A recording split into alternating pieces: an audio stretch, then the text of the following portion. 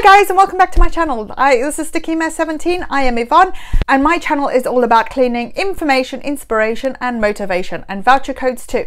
Be sure to check out my website stickymess17.co.uk, also down in the description box for any products recommendations that I have that I use in my home or want to share with you will be in the description box, as well as on my stickymess17.co.uk. Make sure you subscribe, hit the like button, make sure your notification bell is turned on so that you're notified for all my videos that I upload on a Wednesday and Sunday at 10 AM. And with all that said, in today's video, we've got part 2 of the lockdown clean. This is mainly stuff that we may forget about cleaning, so it's a bit more detailed and stuff I don't do on a daily basis or even sort of monthly basis. So just maybe give you some motivation to get the odd areas, those jobs, yeah, I'll do it later, done now while we're in lockdown, and get it all fresh, ready for autumn. Anyway guys, with all of that said, let's get into it.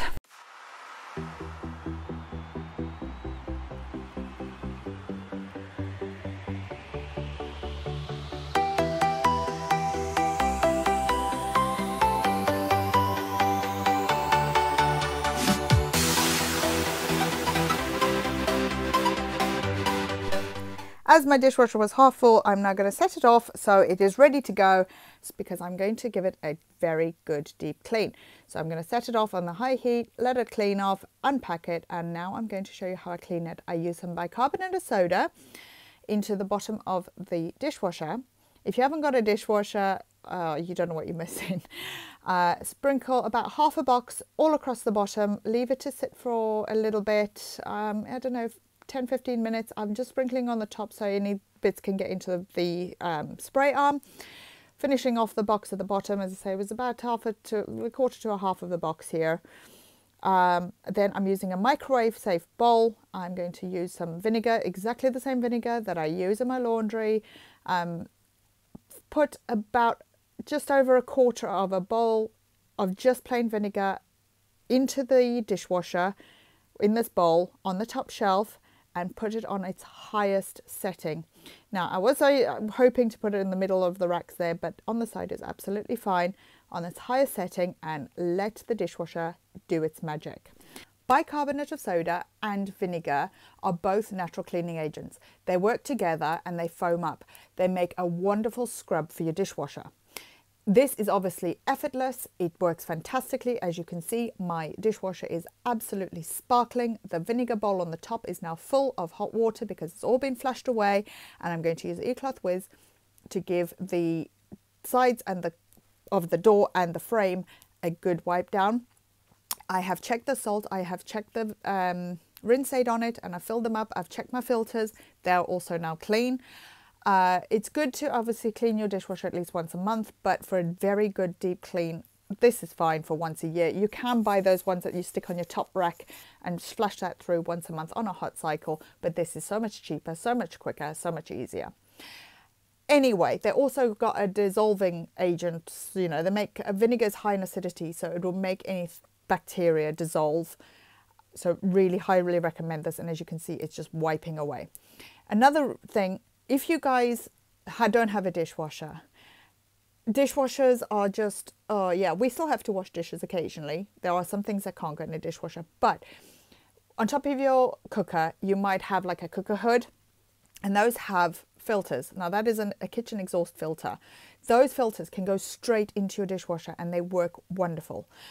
Dish sponges, when you do your washing up, they can just go in the dishwasher. Plastic toys, toothbrush holders, soap dishes, washing machine, the tray thing that goes, you know what I'm on about, the tray thing that goes into your washing machine where you put your detergent and all that in, that can go in the dishwasher. I wash my fridge in the dishwasher, obviously not the whole fridge, the shelves. I wash my oven in it, again, the shelves. Seriously, the dishwasher is more than just for dishes. If you've got a baby, mine washes up to 70 degrees. It's also got a sanitizing function on it, or sterilizing, so I can put baby bottles in there and it's sterilized as soon as they come out the dishwasher. If you haven't got a dishwasher and you've been thinking about having a dishwasher for ages, seriously, get yourself one. There is nothing better than a dishwasher. Guaranteed, the dishwasher will still be a bit damp when you open it up in the morning, but you know, if you've got a cup in there and it's got a ridge on the top, it's going to hold the water, but it takes 2 seconds to dry it, and it's not drying for hours and hours on the drying rack. Yes, I'm guilty. Yes, I've got a drying rack. and I generally just store my e-cloths on there, you know, my scrub pad and things. Also, talking of dishes, did you know that when you've got a pot that has got something burnt or stuck to it, like baked beans, oh, I hate cleaning up baked beans, stick a tablespoon or just a bit more than a tablespoon of soda crystals in the pot, leave it with a bit of water in it, leave it for an hour or so, and it will lift off. Now I'm cleaning my George Foreman, again using the eCloth Whiz. I have got some dish soap, washing up liquid on the eCloth Whiz that I'm wiping down here, and then I'm going to use a clean wet eCloth kitchen cloth and just clean up all the soap, and it's ready to go. It's so easy to clean with these eCloths. If you haven't seen my eCloth review, I'll link it up here for you. I seriously am addicted to my eCloths. I even wash the car with them, but I've got the eCloth car cleaning kit and I've never seen my car sparkle. Excuse me. I'm fighting a cold at the moment, so if I'm a bit crackly, you'll know why. And yes, I am COVID free. Can you believe we're back in lockdown? Oh my gosh. Anyway, now I'm just wiping down my counters, my surfaces, my marble. I use my marble for heat protection on my surfaces. Don't forget to wipe down your splashbacks. Seriously, in my house, yes, I'm guilty. The splashback is forgotten about.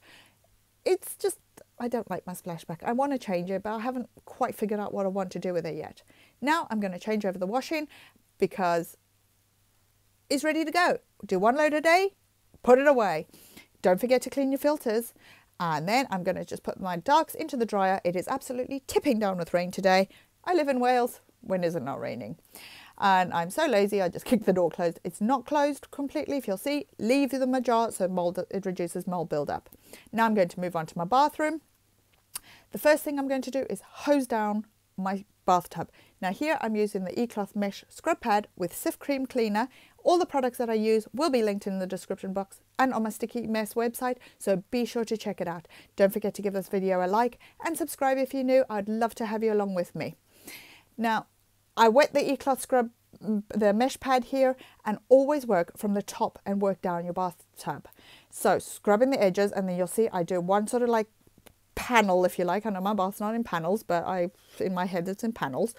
And I do one panel at a time. Don't forget the shower head, because if you've got one like I've got that goes over the bath, you'll be amazed how much gunk and product, like hair product and stuff like that, gets stuck into those little rings, and they're a pain to clean. So make sure you do it often, regularly, and it will reduce the mold buildup. Also, these handles, make sure you get inside of them, because you're grabbing them with your hands and you'll be amazed how much dirt collects there.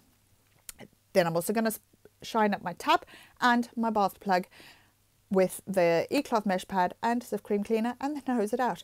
This mesh pad is also fantastic for streak-free tiles.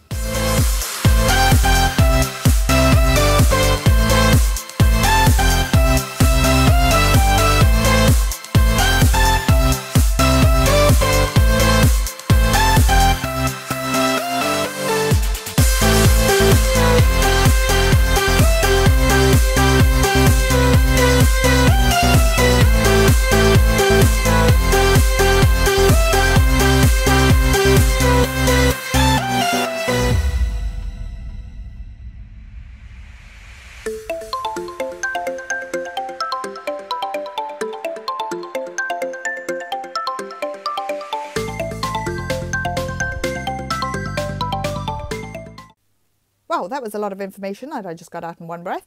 Anyway, I'm back onto the basin now. I'm using the eCloth mesh pad again with Cif Cream Cleaner. I'm going to give the basin a good scrub. And if you're wondering why my tap's on the other side, yes it is. I have changed my tap. And this one, same as the other one, didn't fit on the left-hand side. So now it's on the right. So yes, you will see the pull-out hose tail hanging underneath the basin.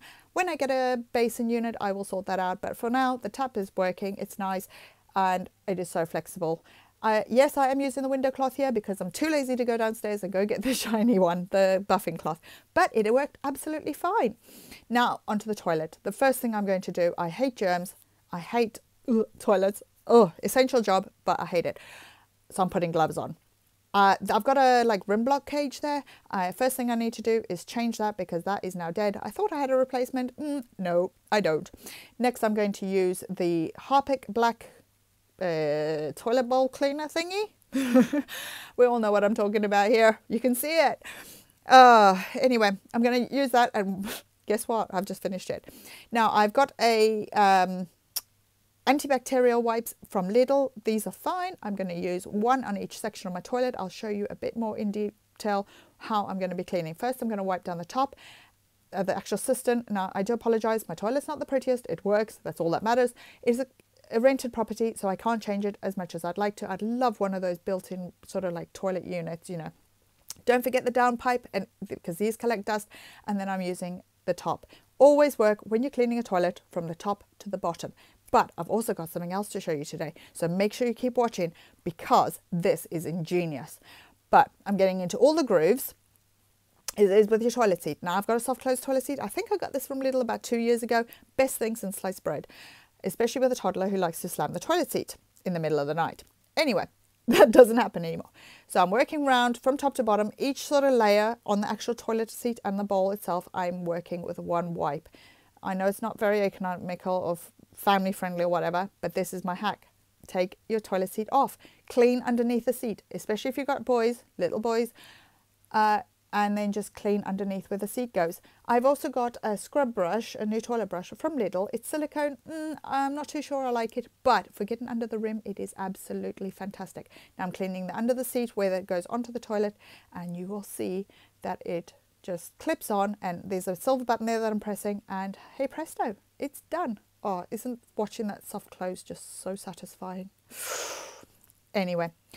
Now, oops, I didn't clip it in properly. I'm going to clean it with the Lidl toilet brush and give it a very, very good scrub. And then I've got some Lidl, I think it's Lidl, toilet bowl cleaner, which I'll put in afterwards. Now, as you've seen, the Harpic Black has set for a while, and the Lidl one is really, really good for getting under the rim.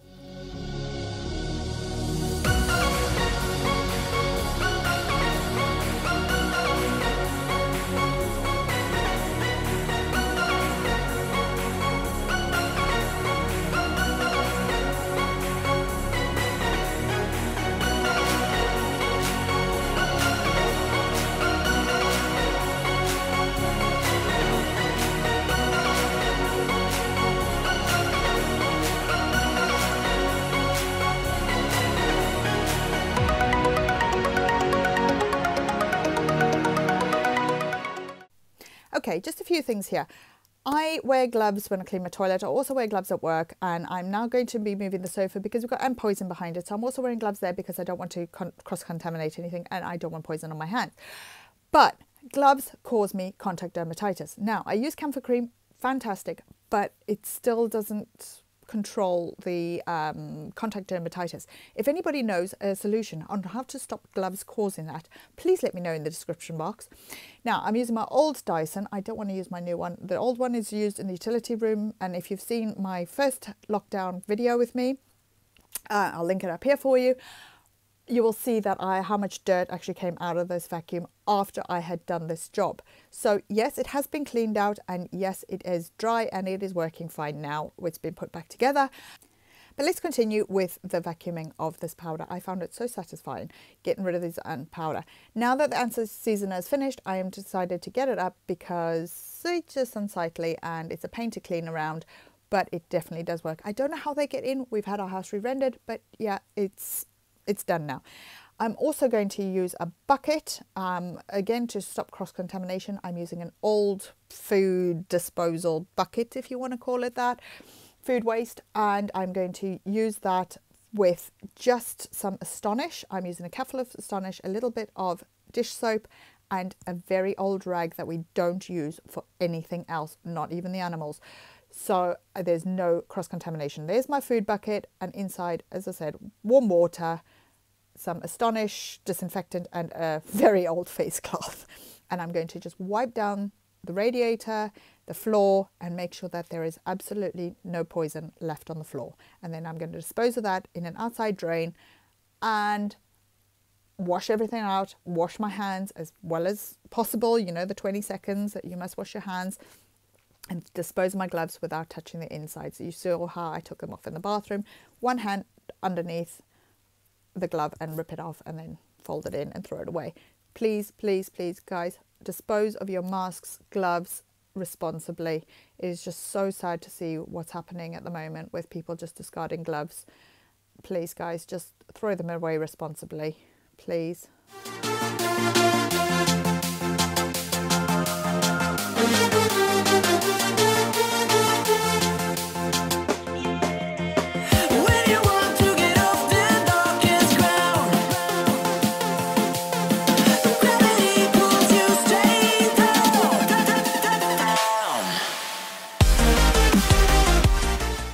Okay, I'm in Crocs again. Why do I love my Crocs? Because my bed jumps out at me and dislocates my toes. So yes, I is the Marmite subject.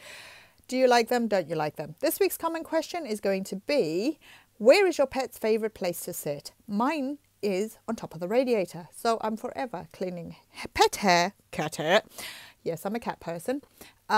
Out of my radiator. How do I do that? I use a steam cleaner, I put the nozzle on it and I just blow the dirt down straight onto the floor, wipe it up. Hey, it's done. I haven't tried the radiator dusters though. If anyone's got them, let me know in the comments.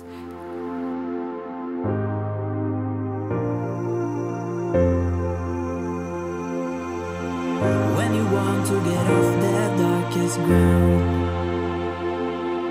but gravity pulls you straight down. Earth from a bird's eye view. You should grow feathers and see this too. That's it for today, guys. This is part 1 and part 2 will be linked in the description box. Make sure you check out both videos. I'll also have it linked up here for you. Make sure you hit the like button. Make sure you're subscribed if you're new. And all the product information will be down in the description box. Take care, stay safe, look after yourselves, look after your loved ones, and I will see you in the next one. Take care, see you, bye!